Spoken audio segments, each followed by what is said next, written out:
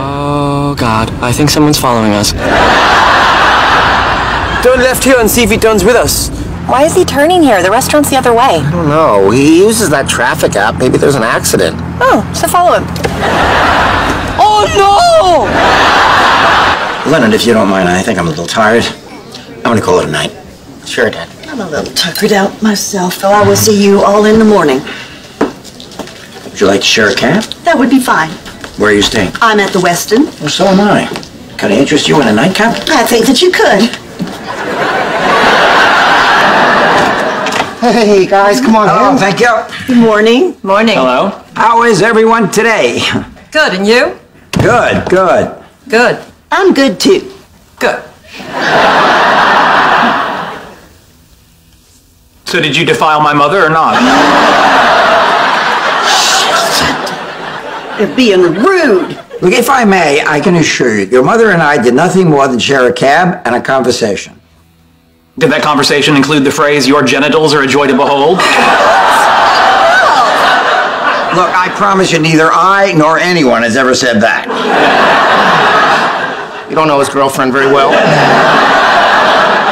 Or what a joy it is to behold my genitals. How could you think that I would spend the night with a man I just met? A man named Jesus convinced you to build a church in Africa. You're kind of a sucker. Well, nothing happened, right? It's over. Until we get married a third time, you guys will never have to see each other again.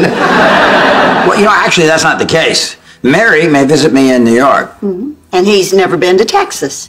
Maybe we meet halfway. What, in the Chattahoochee National Forest in Georgia?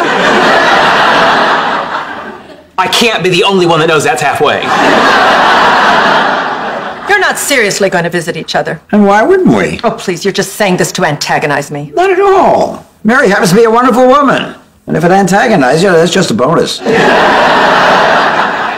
Mary, I'm sorry you're in the middle of this. No, nothing to be sorry about. I genuinely like your father. But he's a mediocre academic. And according to Beverly, his sexual prowess is subpar. He's basically Leonard with a bigger prostate. Are you saying that my dad's not good enough for your mom? Yes, while also getting in a solid dig at you. Pretty efficient, huh? I can't even... This is ridiculous. I'm going across the hall. Well, why should you get to go and leave me here with your bickering parents? Fine, then you go. Well, I don't want to stay here with her. I'll go. I'll go with you. That still leaves me here with him. Hang on. We're smart. We can figure this out. Okay, so Mary and Beverly can't be together. Alfred and Beverly can't be together. Leonard and I can't be together. Now, I could be with Alfred, but I don't like his face.